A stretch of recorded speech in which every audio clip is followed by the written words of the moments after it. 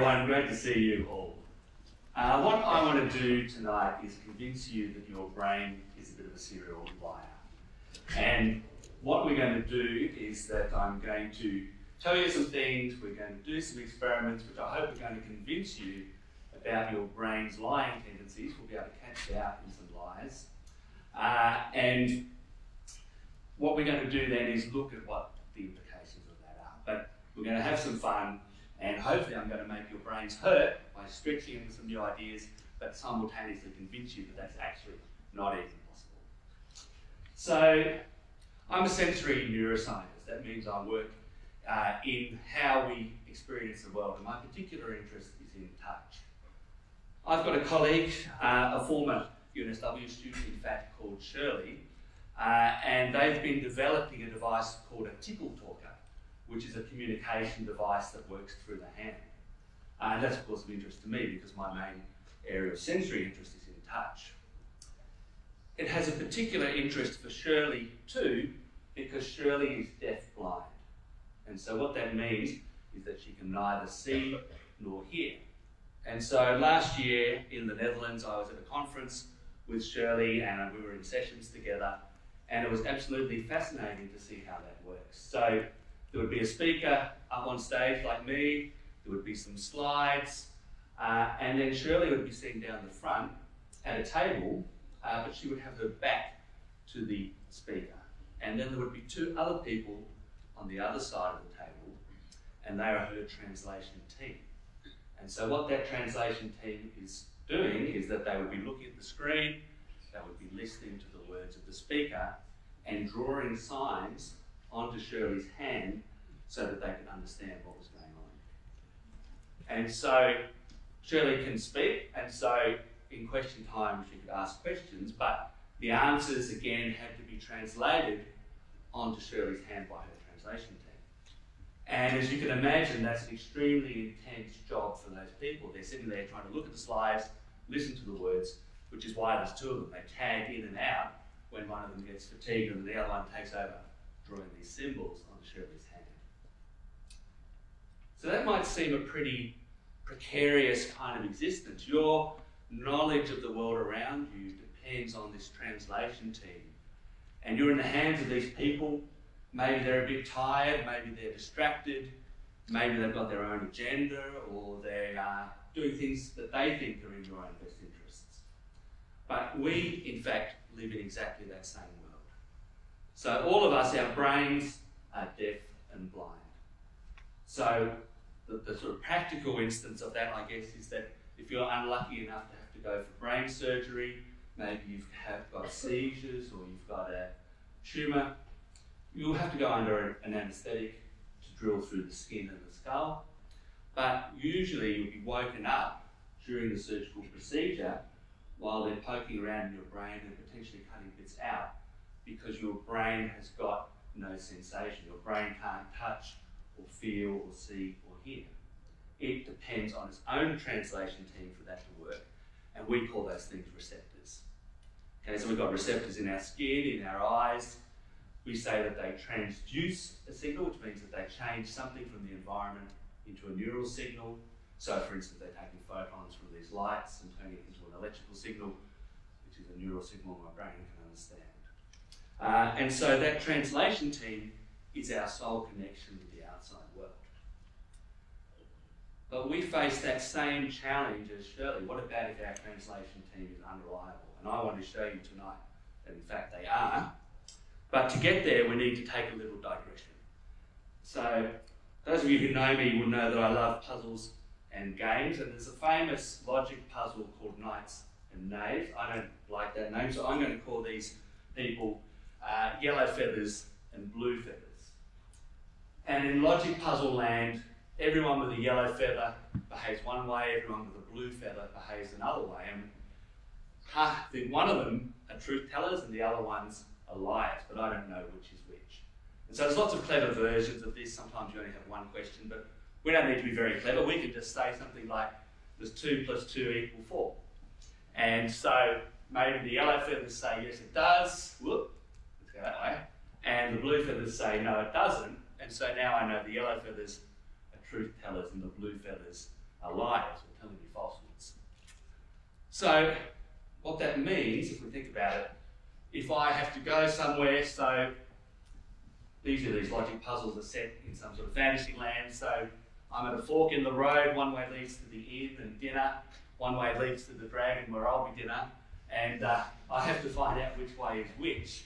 There's a blue feather standing there. I can establish that they're a liar. I can do the 2 + 2, and they say, no, that's not 4. And that's absolutely fine, because I say, well, does the left-hand fork lead to the inn? And they'll say, well, no, because they're a liar. And so, because I know they're a liar, when they say no, that means yes, and so I have to go left to avoid the dragon and get to the inn. Things become more interesting, though, if we think about the case where we're in another logic land, there's yellow and blue feathers. Again, I don't know which is which. But now when I ask them, does 2 + 2 = 4? I'm using hand gestures here because I don't speak the language of these people. And the yellow feather says, kak. And the blue feather says, oyo. Well, that seems pretty hopeless. Well, you know, does 2 + 2 = 4? Kak. Well, maybe that's yes, maybe that's no. I don't know. What can I do? So now I'm at my same crossroads. There's a blue feather there. Well, okay. I don't know what this blue feather does, but I want to go to the inn and not the dragon. So I say, well, okay. Does the inn lie to the left? And the blue feather says to me, oyo. Well, I don't know what oyo means, but I do know that if they were a truth teller, they would have said yes to my previous question about 2 + 2. And then if this is the way to the inn, they would also say yes. Okay, so if they say the same as what they said before, that's perfect. If they're a liar, when I said this 2 + 2 = 4, they would have said no, which may have been oyo. But when I asked them this way lead to the inn, they will also say no. They will say exactly the same thing. And so despite me not knowing what kak or oyo means, I can actually navigate perfectly well around this land because I will go to the left if they say the same as they did last time. And I can live happily in this land, do all kinds of things, but never know what those words mean. How that relates to the brain is that we live in a similar system. We've got a translation team, our receptors.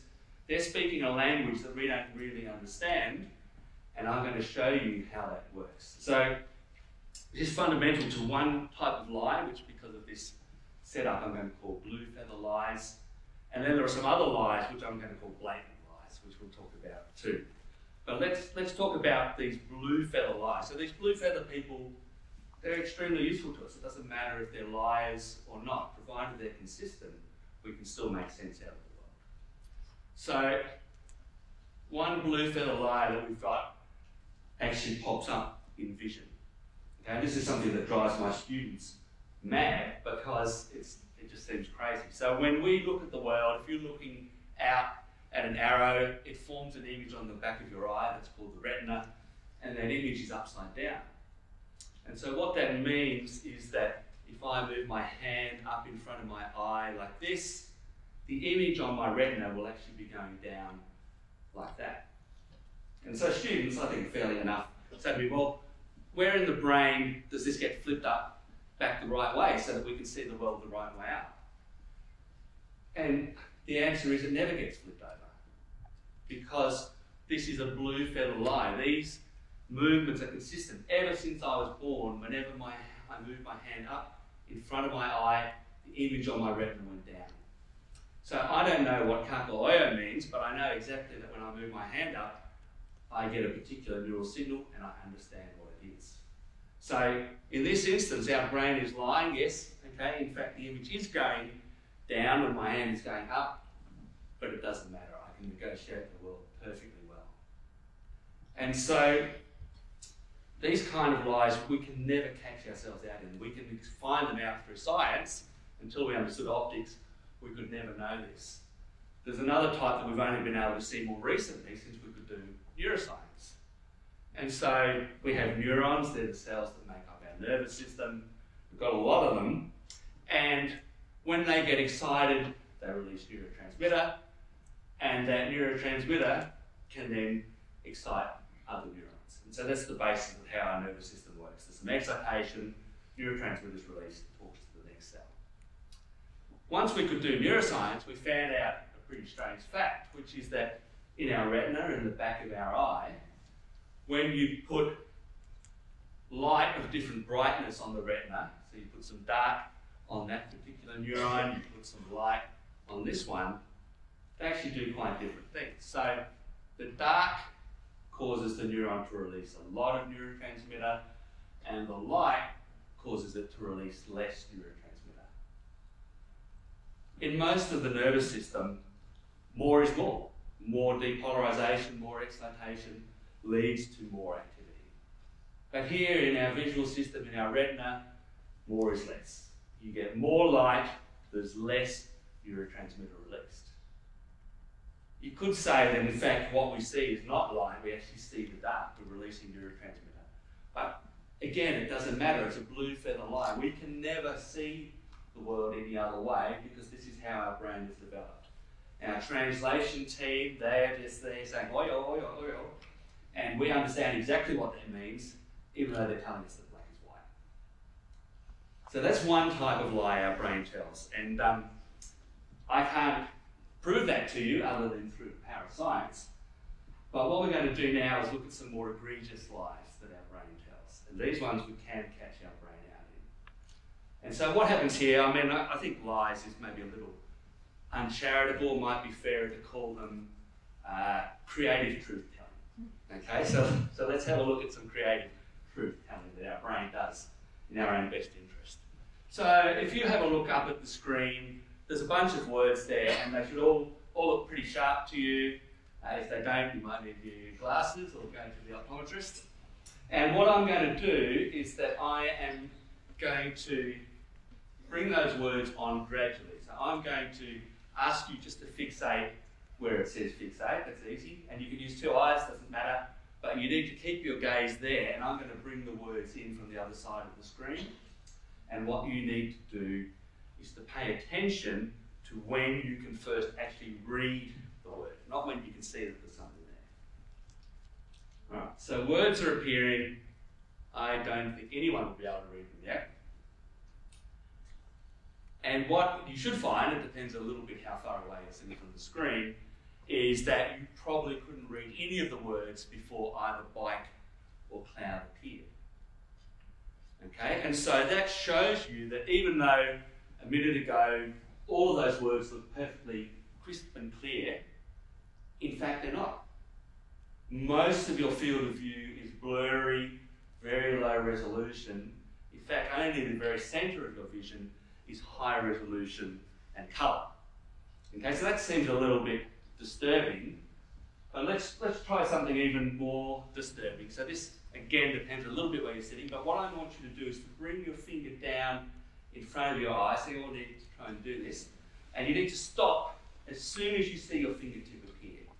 You can move it from side to side, that's fine, but what I want you to pay attention to is that even though you stopped as soon as your fingertip appeared, you can actually see stuff higher up than your fingertip. You can bring it down, you can probably put it in front of the light. So somehow your fingertip has actually appeared in the middle of your field of view. And worse than that, when I do this, I can actually see a kind of shadowy finger above my fingertip. And so what my brain is doing is that, firstly, it's telling me I can see a whole bunch of stuff that I can't because my fingertip has just appeared out of nowhere. But then it's thought, well, hang on, how can my fingertip appear out of nowhere? It doesn't make any sense. So now it's made up a fingertip, which is created out of nowhere to attach my fingertip through to the edge of my field of view. So these are what I would call blatant lies, things that we can actually catch our brain out in, but we have to work hard. Many people go through life without knowing that. Why does that matter? Well, I think what it matters for is that it means that our reality is curated for us by our translation team. So Shirley has her team, we've got our team. They're making choices about how the world is presented to us. Okay, it's not that there isn't a real world, it's just that our view of it depends on this translation team that we've got. And the consequences of that, I think, are real world and things that we can learn from. So one, I would say, is that we could all learn to show a little more humility. Okay? The translation team that we have there, I mean, they're fantastic, they're awesome. But they actually only are able to tell us about a very limited part of the amazing world in which we live. So there are shrimp who can see millions of colours that we can't even imagine. There are animals who can see ultraviolet light, who can see infrared, who can see the polarisation of light. There are animals that can detect the magnetic field in this room at the moment. Animals can detect electric fields. So we see a tiny part of the world that our translation team is telling us about. Other animals see a completely different view of the world because their team is telling them something different. And I think that means we should treasure this world that we live in and fight hard to protect that biodiversity because there's an amazing range of perspectives out there in the natural world. I think the other thing that we should think about is that we need to show perhaps a little more empathy to our fellow human beings because our translation teams are fallible. And so what I think that means is that it's actually very difficult to communicate. Our translation team, Shirley's team, remember they were dealing with people talking, words on the screen. We're dealing with that all of the time. There's background noise, there's distractions, other thoughts are running through our heads. It's actually a very difficult challenge for our translation team. What that means, I think, in the real world is that when you're talking to someone, you've told them something that is blindingly obvious and they just can't see it. You just need to stop. Maybe their translation team didn't relay that information to them. Maybe the team was distracted, maybe they were fatigued, maybe they were looking at the wrong place on the screen. They just genuinely did not get the message. So something that seemed obvious just may not have got through. And so I think in those circumstances, the thing to do is to stop, take a deep breath, and then try and engage in communication.